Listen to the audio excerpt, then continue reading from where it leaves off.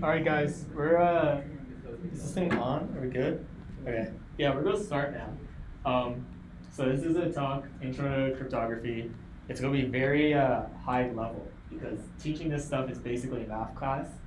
So we'll go over some concepts. We'll talk about block ciphers in general and kind of how they work. If you want to do the specifics and analysis of systems like this, we can talk. That's my research in a lot of fields. I've been doing it for a few years.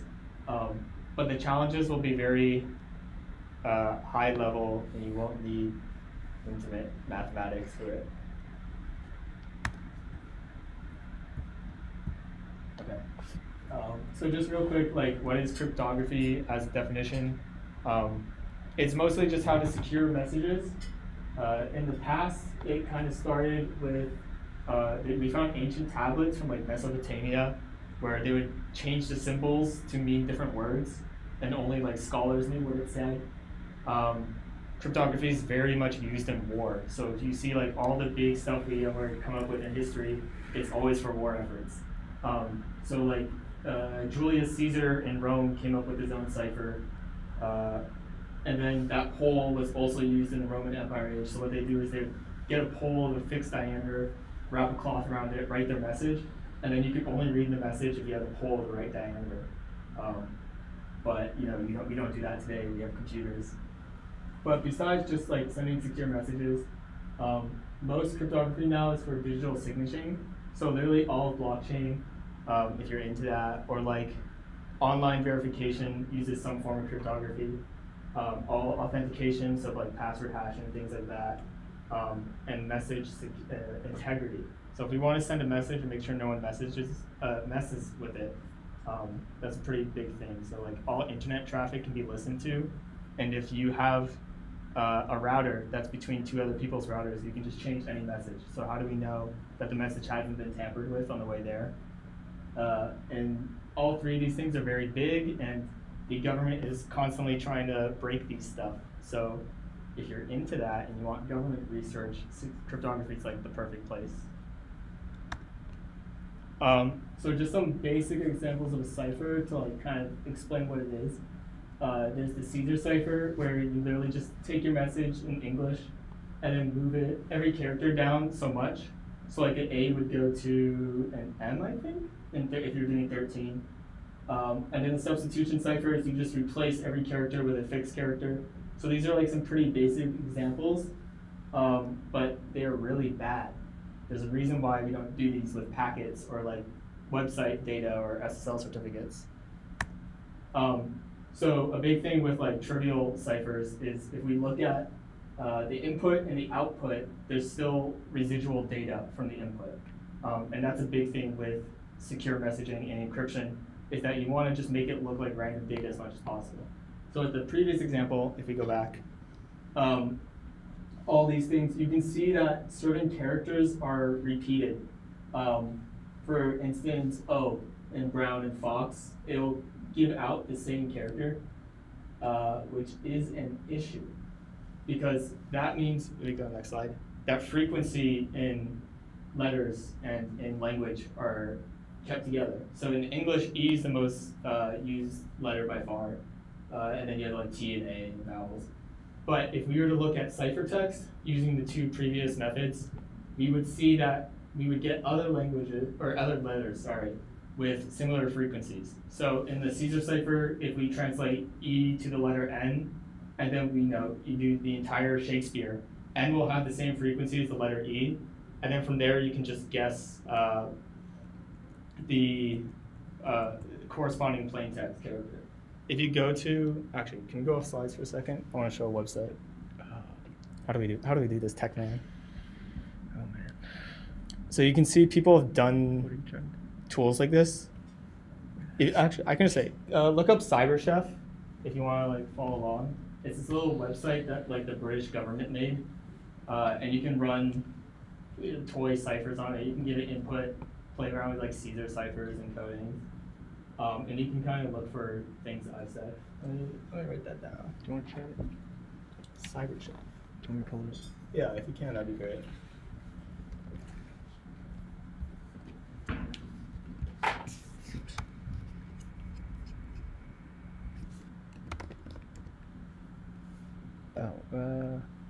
Should be it. Looks like. Just look up Cybersecurity. Yeah. This one? Yeah.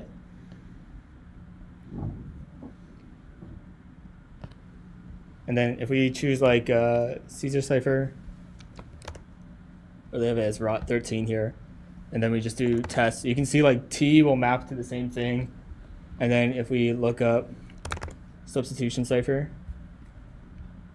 I don't know how they do substitution cipher here. It's weird. Yeah, but basically, like you can see, like if you can mess around with all this stuff. This just has a bunch of different types of ciphers on it. You can play with it if you're with that. But you can see like the frequency analysis part I was going back to.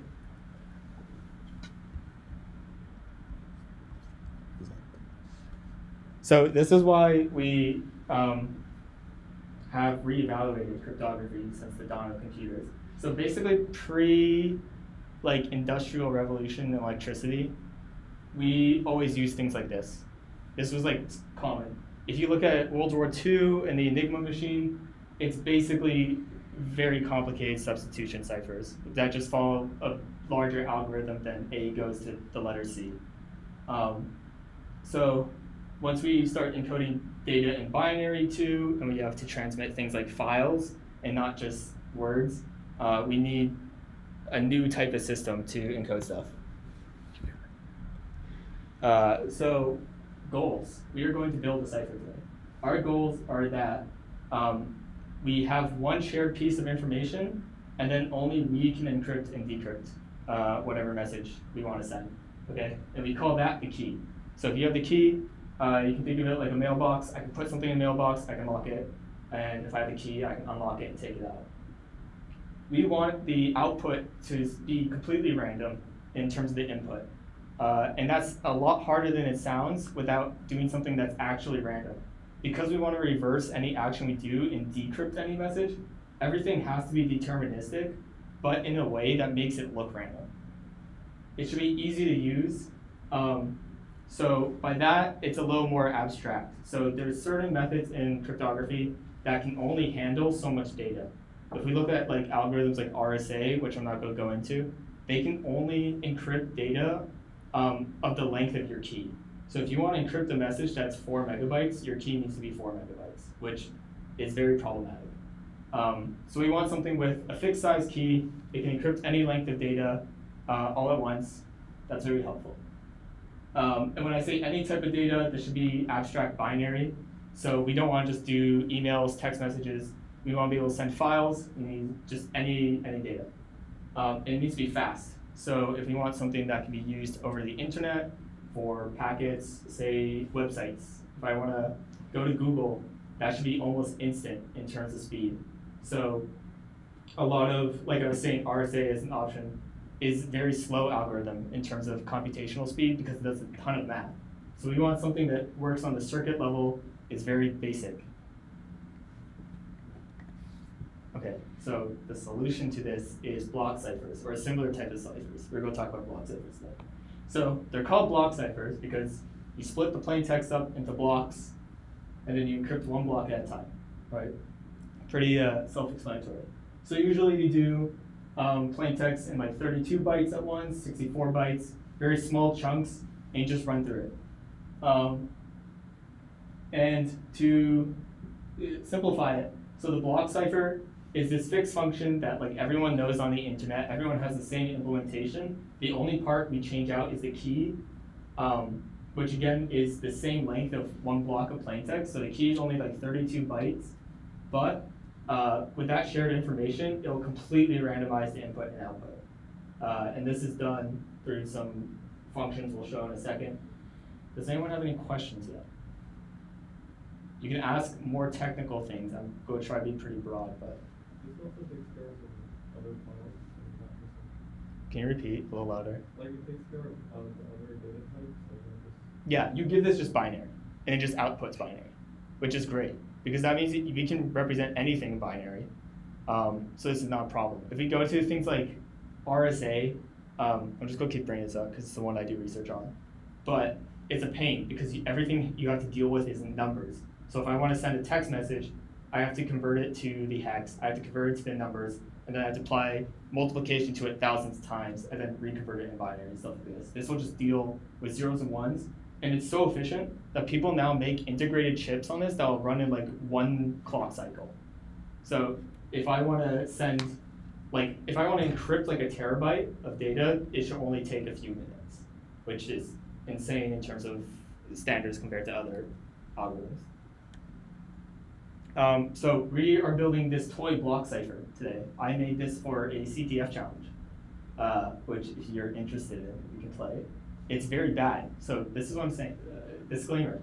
None of you should ever make a crypto system. That's a very bad idea. Never do anything unique in this field. Always use someone else's work because it's proven to be useful. If you ever make something that's not your own, it's most likely bad. I can say from experience. Right. So if we go to the structure of this, we have our input plaintext and our output ciphertext. We have all this, which looks very complicated. It isn't. So we input our key, K0 through K3. You can just assume those are anything. It's something generated on the key. So if we look at an algorithm like DES, K0 is just the first fourth of the key. Okay. Some algorithms use something more complicated, but this is basically whatever you want to do. This symbol is XOR. Does anyone not know what XOR is? Okay. XOR is either or binary operator. So it returns true if only one of your inputs is true. Okay. So what we do first, we XOR the key at the top of the plaintext, substitute a byte at a time. That's what these are. We'll talk about that in a second. And then we permute. So this part is just reordering all the bits. So that means that, you know, the first bit doesn't always correlate with the first bit of output. We always want to shuffle it between every stage so it gets a little bit more random. So, actually go back for 1 second. We're going to talk about this. This is the interesting part. Next. It's called the substitution, or SBox is what it's officially called, but it's a substitution step. So to change things in our plaintext, besides XORing, which if we didn't do anything but XOR, we would be able to find out the key very easily. We need some part that replaces it in a way that should be randomized. So this is how we do it. But remember, this has to be deterministic. We take 1 byte of the current message so far. If we already done so many rounds, it's slightly encrypted. But if this is the first round, we take the first byte, we do a lookup table, and depending on the value of the first byte, we grab and replace it with a new byte. And this is 1-to-1, so all of these are unique. And that's important because that means when we're reversing the encryption, this is also 1-to-1. And we can always get what we put in. Does anyone know something interesting about this? Or does anyone have any ideas about what these values have to be very specific? Anyone know why? Okay, so this goes back to the idea of being randomized. So given all possible, this is not mine, but if we have every possible byte configuration, let's just work for 4 bits because it's easier, right? Whatever, right? 1, 1, 1, 1. We have all these. If we have 1 byte, and we get x1, x2, x3, x4 output, we want all of these to be completely 50-50 random, depending on the input. So if the first bit is 1, or like let's say this one's 1, this one's 1, that should have no effect on the probability of these being 0, 1, which is a lot harder than you think. These values have to be chosen very specifically. If you randomly, shuffle an array and then choose from that, you'll probably get something like an 80-20 distribution, which means like, okay, if I know this bit's a 0, there's an 80% chance that these 2 are 1s. And from there, I can reverse this pretty easily. And when I say easily, like, I'm talking 2 to the 30 computations, right? Cryptography is a nation-state attack. So it's not something anyone could do on their personal laptop, but if a government's trying to break you, trillions of brute forcing and combinations is like daily for them. We'll talk about bounds later, but the current scheme that's used, pretty popular, has you need 2 to the 45 attacks to break it or like to guess the key. And that on average is like the lifespan of the universe. So anyone have questions on the S box? No? Okay, next slide. So the big thing we care about is if we go 2 slides back, we did this 4 times, right? Because if we only do it once, if we only consider this part down, that's pretty easy to guess. You know, we can guess the key, we can see if this goes back to our plaintext. So if we do it twice, it gets a little harder. The more rounds we do it, the harder it gets. So if we go back, no.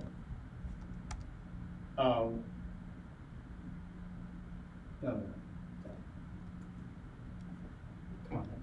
Stick with it. Stick with it. You said back. There, it's forward. All right.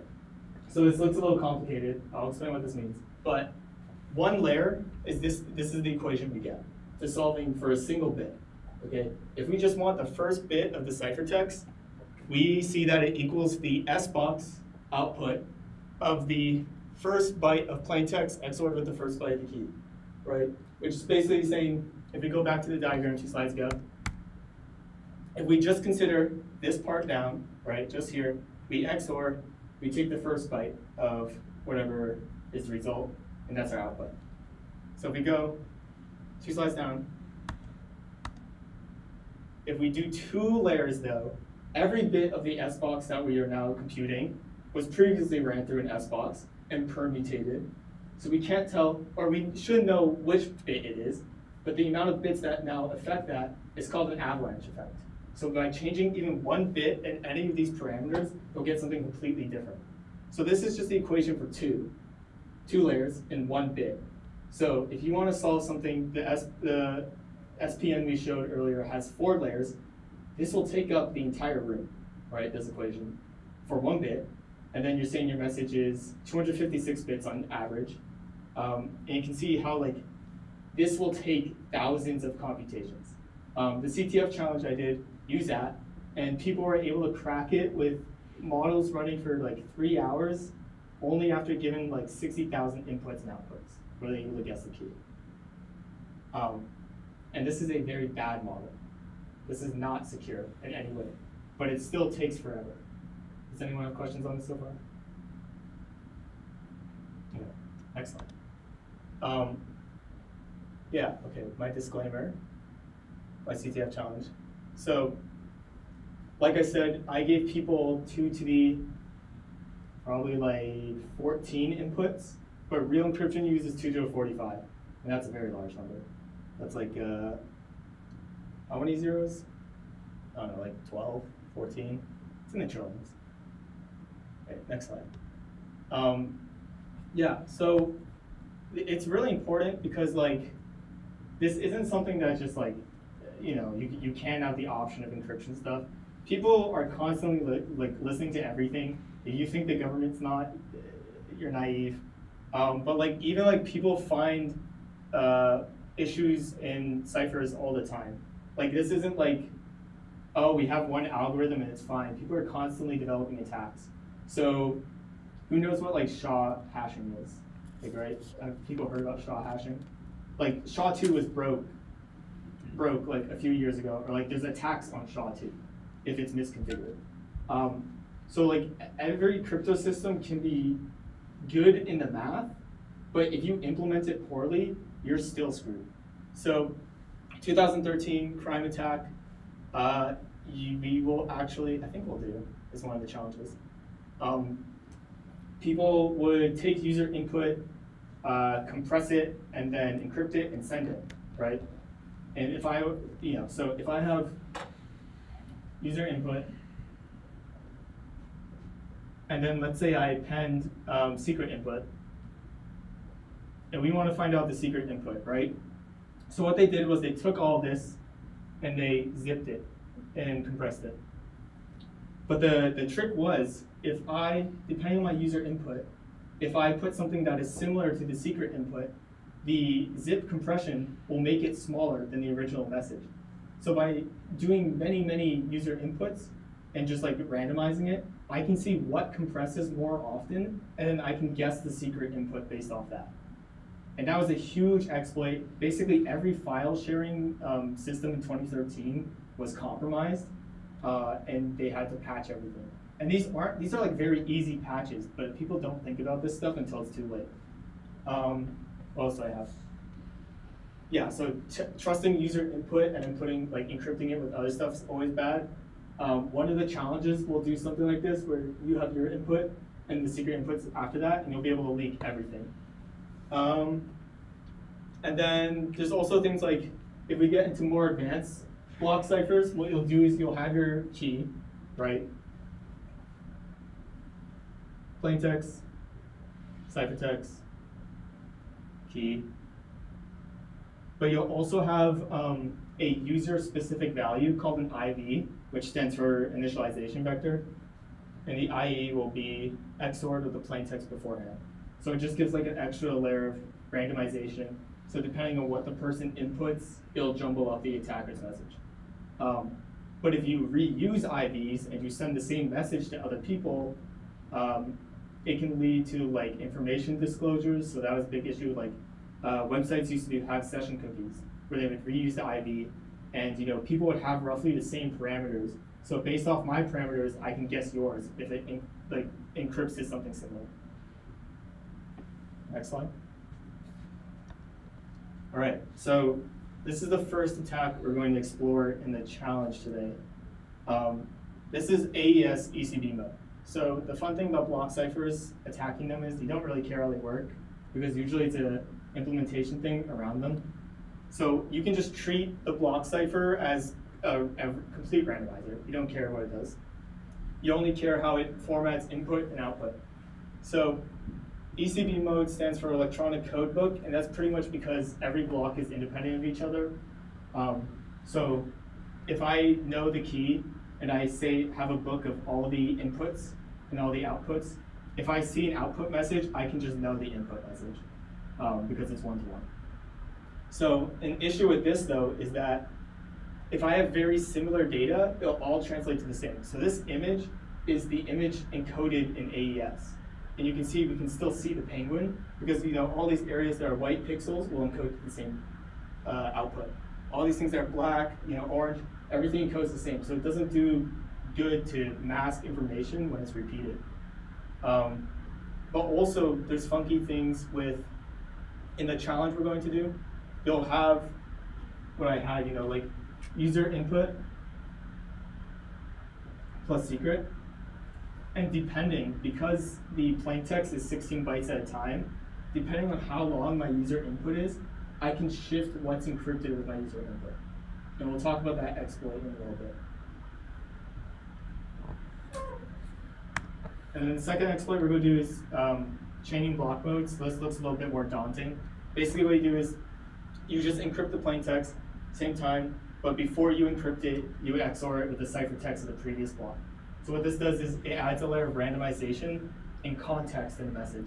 So if I encrypt something halfway through the message, it will not be the same if I encrypt it and it's at the start of the message, which is very important because of it'll be a lot to get into. But we'll have this diagram and you can refer to it during the challenges. These are the only slides I have. I'll put the challenge, actually just one more slide. If you guys want to sign up for Crypto Hack, there's going to be 2 challenges we're going to talk about and do today. So I'll give you guys a little bit to do that. The rest of this is kind of just like whatever you want to know. We'll do the challenges. A little bit more personal. I'll explain the exploits if you need help. But Crypto Hack is like a great place it's just a bunch of games, challenges, and they teach you the math behind all these different exploits and stuff.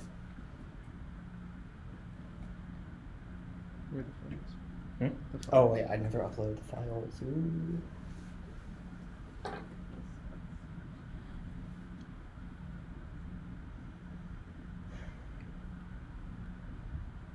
The files will be in general the Discord. Give me 1 second.